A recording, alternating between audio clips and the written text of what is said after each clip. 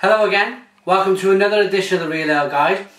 We're carrying on with a beer from the Fan series. This beer was brought to me by Andy, Bramley Bull, and he came all the way down from Leeds to meet me in Barry, South Wales, where we had a drink in a pub, and he got open his bag and he said, I brought some beer from Yorkshire down. This is by the York Brewery and it's the Yorkshire Terrier.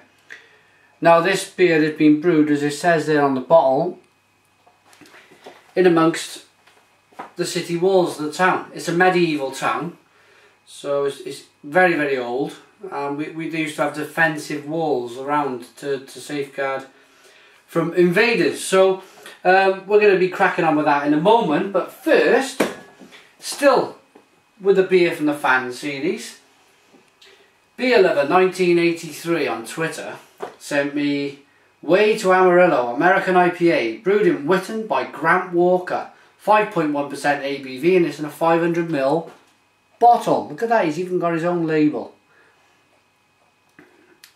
Isn't that great? Here's the beer in question. It's a home brew. Quite cloudy, but as there is a suggestion of Amarillo hops in there, it gives a nice nose. It reminds me of that Solero ice cream. It's got like an ice cream feel to it with hints of fruit and all sorts. So quite a nice brew. Quite a nice brew.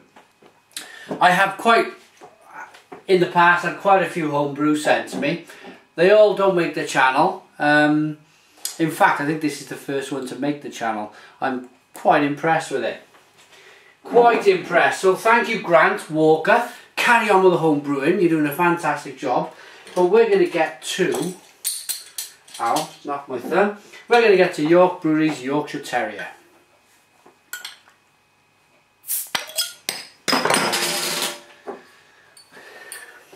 That was fizzing away there in the bottle. So really windy night tonight, really high winds. Must be about 80-90 mile an hour winds out there. So this beer, I mean, it must be very, I've never home brewed, I wouldn't know how to home brew. Two finger head. It must be a totally different task to brewing a beer in a brewery where you've got all the proper equipment, where you can get the beer nice and sparkling and clear like that. As I said, it's a two finger head, it's coppery in colour. It's very clear, it's nicely carbonated, it looks very, very nice indeed. I have yet to go to York. I like my archaeology, so I would like to go one day. Yep, so let's get the nose.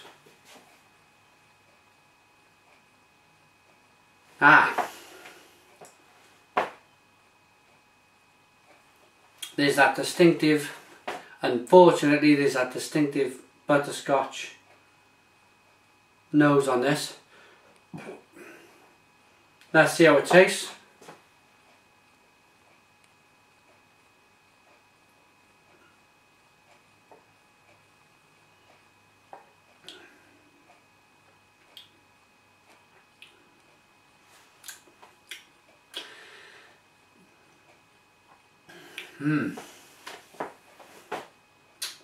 Extremely biscuity on the finish. Extremely biscuity.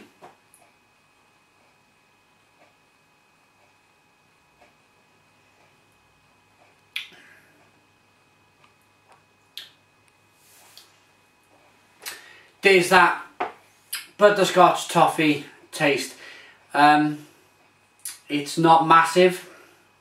Still get the biscuit malt.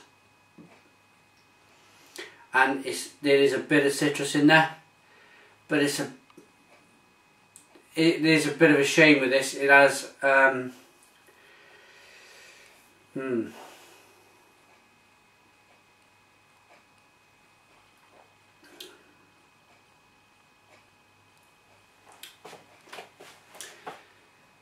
it's not stinking with diacetyl. it is not stinking of diacetyl. That's that butterscotch taste. Basically, as I learned last week from one of the head brewers at the Guild of British Beer Writers, the yeast gives off, it's a reaction when it's brewing with the malts and the hops. Excuse me, I'm giving you this as a beer review. I'm not an expert on this, but it releases diacetyl into the beer, and towards the end of the brew it's meant to mop it all back up again after. So I'm not sure if they've stopped this brew early. I'm giving you a very vague explanation with what diacetyl is. Put it in the comments box if I'm doing okay with it. If I'm not, tell me what it just put me right in the comments box. So basically it hasn't mopped up the diacetyl at the end of the brew. That means I think it's either been boiling too hard and it's killed the yeast. There's either a small infection, or they've just switched the brew off too early.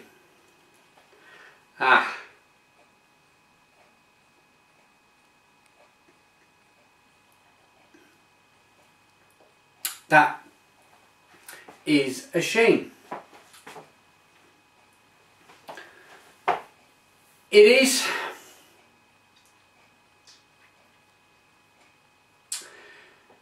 Do you know, somebody else told me at the Guild of Beer Writers, the secret to all the big beer reviewers is to not give a bad review. But my instinct tells me not to do that. My instinct tells me to post this because I'm an honest beer reviewer, and I don't just want to give good review after good review after good review. I think there comes a time where, or whenever I do get a bad beer, I'm perfectly honest with you. It's not bad. It just probably needed a little bit more care.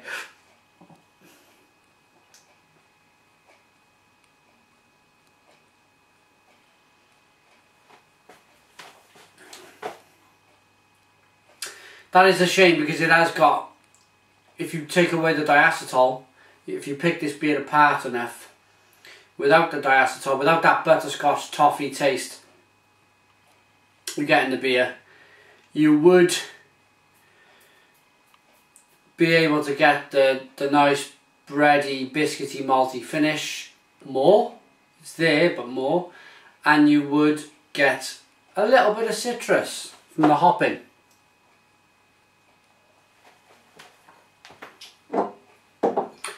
Let's give you some notes on the back. The story goes that one of the original brewers in York used to tie his pet dog up alongside the mash tun. It remained loyal to him until the dog died through old age. Curiously, the brewer believed his dog's spirit lived on as a mischievous and playful presence. Yorkshire Terrier continues the story, and its lively character reflects all that is good in a man's best friend. Colour is golden, scent is orange zest and light hop. You might have got that before, unfortunately not in this particular bottle or batch it would have been. Taste is clean, sharp and bitter. Bitter is 4 out of 5 and sweetness is 2.5 out of 5. Okay, website www.york-brewery.co.uk. 4.2% ABV.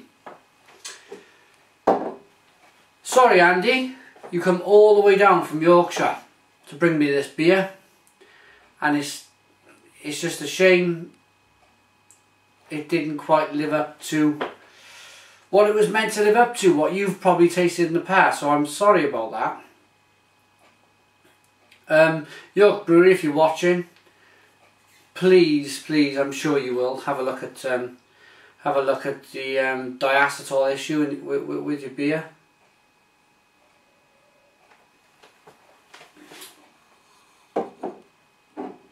Because it is quite, yeah, it's quite prominent in the beer. It's a bit of a shame because it's masking everything else. So unfortunately I'm going to give this a 4. 4 out of 10 from the Real Ale Guide. Dreadfully sorry. If you want to email me, it's realaleguide@googlemail.com. Facebook is facebook.com/realaleCraftBeer, and Twitter is twitter.com/realaletoday. Thanks for watching. Subscribe if you like. I love your comments. Interested to see what you put in the comments box on this video. And cheers.